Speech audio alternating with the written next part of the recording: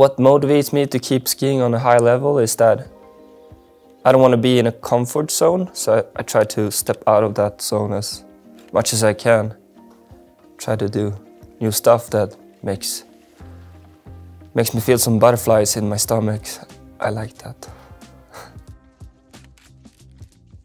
I started competing when I was really young, maybe 14, 15.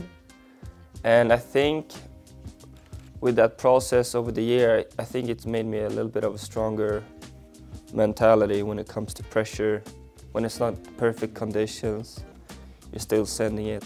And after you're done that, you get the biggest reward. So I think it puts my mentality in a little better spot.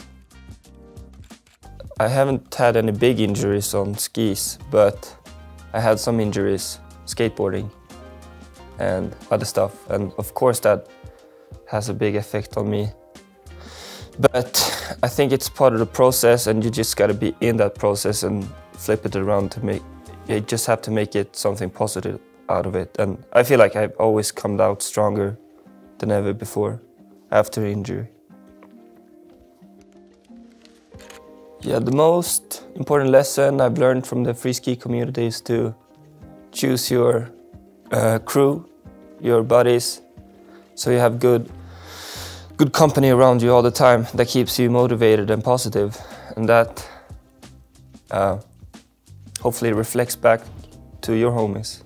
So if I had unlimited budget, I would love to go to Alaska, shoot some spines, but also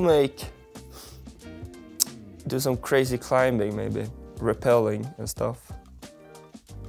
I would love to have a big park shoot, just as many adventures as possible in there.